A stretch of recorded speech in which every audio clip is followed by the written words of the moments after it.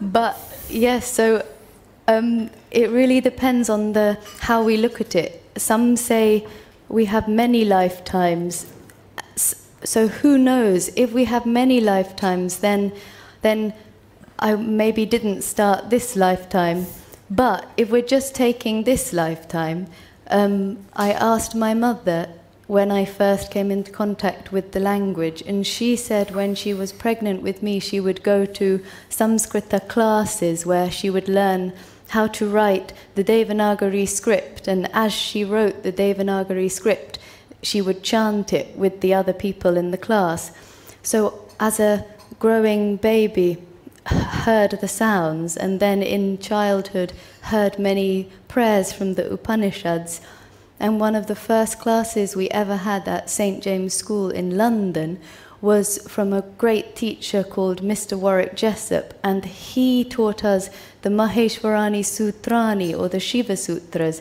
And every morning in assembly, one of my founding memories of life was hearing him really enthusiastically sounding the I un rik e ong I ouch. And so it was imprinted in me from age 4 or so. Wow, it's a long time.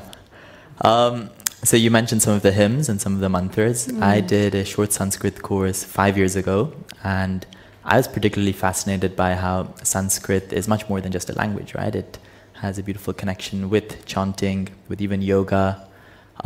Is that something that you could maybe tell us a little bit more about? When you say more than just a language, so I guess we could look at that statement, more than just a language, because what is the purpose of language in our day-to-day lives? The primary purpose of it is for us to communicate with each other, but as human beings, we're constantly thinking in words. And what is the power of words? They are sounds. And what is the power of sound? Every single sound has a vibration. What's the power of a vibration of sound? It has the capacity, even scientifically, to change things on an atomic level. So what makes Sanskrit more than just a language for me is it has a system of sounds that hold the capacity to change things, both on a psychological, emotional, and maybe perhaps you could say spiritual level, but also on a physical level, because many, many words in the Sanskrit language hold within their sound the ability for us to connect with the essence of that which they are describing. So, for instance, take the word Ananda for bliss in Sanskrit. Means one who delights, one who finds bliss in everything. Ananda, Nand is that blissful state, Nandati.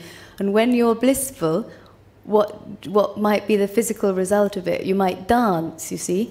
So you see one word, Nandati, which is rejoice, and it can express that. It might be through dance, for instance, but the very sound of the word holds that rhythm, that movement in it. Nandati, nrityati, ananda.